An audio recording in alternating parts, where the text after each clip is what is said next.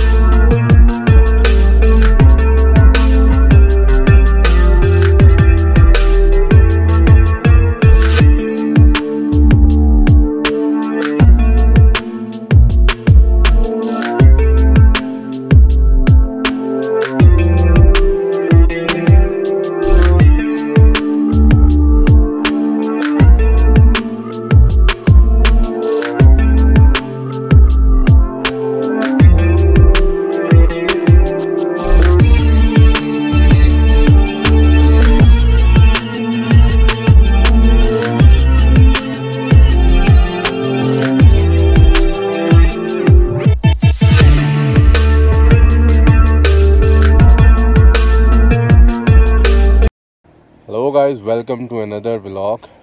और हमारा another day start है with another Joy, another fun. और वी आर हियर। इस वक्त I am at the Pasu. Welcome to the Pasu cone. तो here is the Pasu cons. These cones are the Pasu cons. तो भाई scene ऐसा है कि पासू पहुंच गए, खुंजराब पहुंचने वाले हैं। तो मैंने सोचा कि पासू पर रुक के भी थोड़ा सा आपको वीडियो बना लूँ। ये बहुत ही एक फेमस जगह है और बाइकर्स जब भी यहाँ आते हैं तो इस जगह की तस्वीर लाजमी खींचते हैं। तो दैट इज़ द रीज़न कि मैंने भी यहाँ पे ब्लॉग का स्टार्ट कर लिया है कि भाई यहीं से स्टार्ट कर लेंगे। बाकी इसको कहीं भी मर्ज कर देंगे, खुंजराब वाले में इसको मर्ज कर देंगे start. Welcome to Pasu to Khunjerab like this, ऐसा कुछ कर लेंगे। बाकी यार ये कि आप लोग कमेंट्स करो, बताओ कैसे लग रहा है आपको, वीडियोज़ वगैरह किस तरह की लग रही हैं। और क्या है, मैंने कोशिश की है कि मैं अच्छी ट्रैवल गाइड बनाऊँ आप सबके लिए, क्योंकि हमारे यहाँ बहुत ज़्यादा शौकीन है लोग जाने के। और जो लोग जाते हैं, वैसे मैंने पहले ही बताया, वो ज़्यादा चीज़ें शेयर नहीं करते, वो अपना ट्रैवल एंजॉय करते हैं।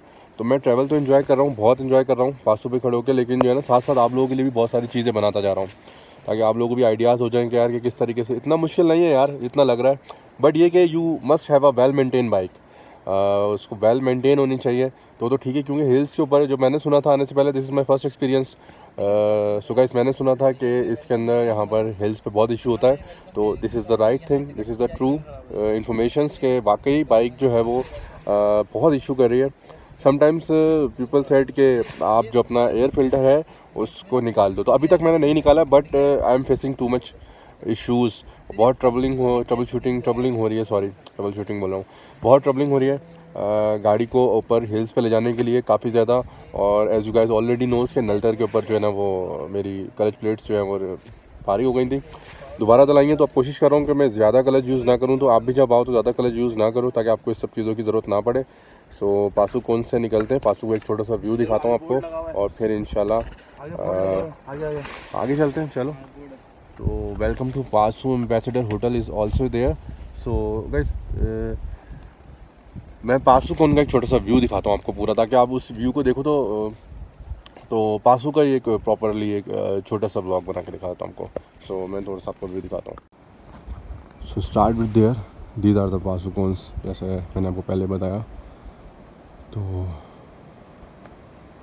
ये व्यूज़ है भाई, ग्लेशियर्स बहुत ज़बरदस्त है। और ये वेलकम टू पासू, और ये रोड है पूरा। तो और मैं साथ में इसके विलेजेस भी दिखाता हूँ कि ये देखें, विलेजेस बहुत खूबसूरत बने हुए हैं यहाँ पे। और टूरिस्ट लॉन्च वालों ने काफ़ी ज़्यादा चीज़ें दिखाई हैं। तो भाई पासू कौन का व्यूज़ ये देख लें आप।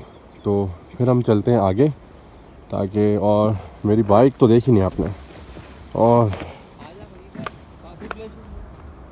तो पासू ग्लेशियर्स जो है ना, वो रहा, वो है पासू ग्लेशियर्स। और हम आगे देखते हैं तो पासू ग्लेशियर्स करीब से भी देख लेते हैं थोड़ा। और हमारे साथ एक और बाइक भी है, जैसे आपने देखा कि हम 2 बाइक्स के ऊपर हैं। तो ये है, मैं पासू ग्लेशियर्स का, ये देखो मुझे सामने से आ रहा है ना डाउन, बहुत खूबसूरत लग रहा है यार, बहुत ज़्यादा खूबसूरत लग रहा है। तो पासू ग्लेशियर्स के बारे में थोड़ी सी इन्फॉर्मेशन यहाँ पे लिखी हुई है कि भाई सीन ये है कि ये 20.5 km long and spread over the 115 square km. The visible peak at the far end is Passu Peak, which is a 7478 million. Meet या मीटर से वटेवर जो भी है, और 24.534 feet high. It was the first claimed by the captain शेर Khan letter cloner who was part of joint Pakistan Japan Army expedition in 1978. This is the information जो यहाँ लिखी हुई थी, मैंने पढ़ के सुनाई है, मुझे तो नहीं पता थी क्योंकि वो देखो ग्लेशियर्स। और बस चलते हैं आप अपने सफ़र की तरफ। चलो।